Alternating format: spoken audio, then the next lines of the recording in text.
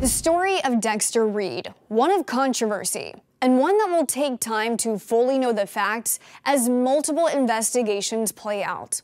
We'll tell you what we know, but we also want to show you how this story is being told in different ways, depending on a news outlet's political lean.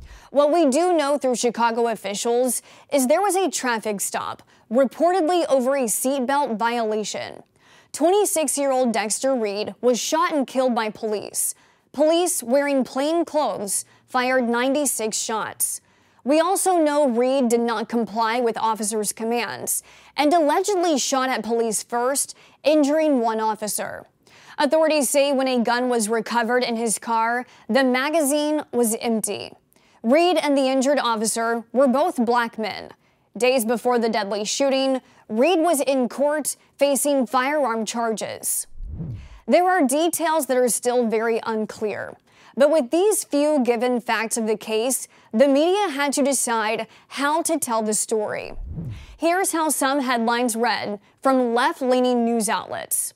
Police fired 96 shots in 41 seconds, killing black man during traffic stop. Killing of Dexter Reed raises questions about Chicago police reform. The message is go in, guns blazing.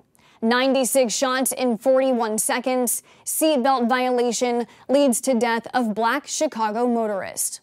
Here's how some headlines read from right-leaning news outlets. Chicago man shoots at police. Corporate media blame the cops. Media bury key detail about police shooting of man facing gun charges. Dexter Reed is another bogus martyr. The thing about news headlines is 8 times out of 10, a reader doesn't go any further. There's an 80-20 rule in headline writing, meaning 8 out of 10 people will read the headline, but only 2 read the rest.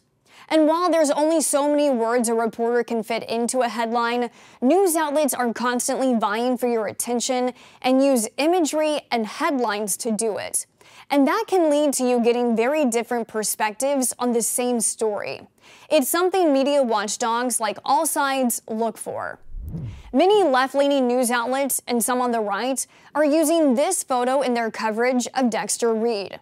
A photo of Reed in a cap and gown at graduation 5 years ago, while other right-leaning news outlets are using his mugshot from an arrest in 2023. News outlets rated by All Sides as being down the center more often than not opted for photos of the actual body cam footage when reporting on the traffic stop that killed Dexter Reed and injured a police officer. This story is one that will continue to develop. Our purpose here is to show you the value in going beyond just a headline or beyond just taking the word of one source when a story garners so much controversy and publicity.